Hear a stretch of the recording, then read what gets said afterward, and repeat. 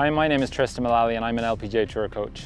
I'm going to show you a drill today that gives you some images of how to deliver the club properly. It's called the axe drill.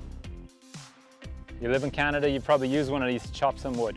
We're going to use this image of how that axe works up and down and take it to the golf club so that we can make you more efficient. If I was going to chop this golf ball, I would lift that axe straight up and down. I wouldn't twist the blade underneath to either side. That would make it less efficient and less energy would be transferred to the ball. When I take the golf club out, I'm going to recreate that same position. I've turned the club upside down and turned it into an axe. Up and down, staying in a nice straight line. We don't stand straight onto the golf ball, we stand to the side in terms of our target.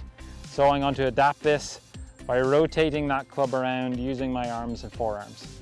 Now I'm in a position where that club is still toe down and I can continue how I move my backswing. I would have a little bit of set at my wrists, my elbow would fold and my shoulders would turn.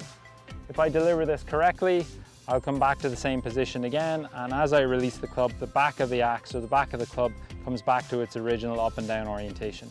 If I get that too much underneath or my forearms are underneath or I have outside delivery, I'll see that axe in a different position. So remember, we're trying to keep that club like it's working up and down, rotate, set it up, back down to understand how to deliver the club nice and cleanly. Do this drill to play your best.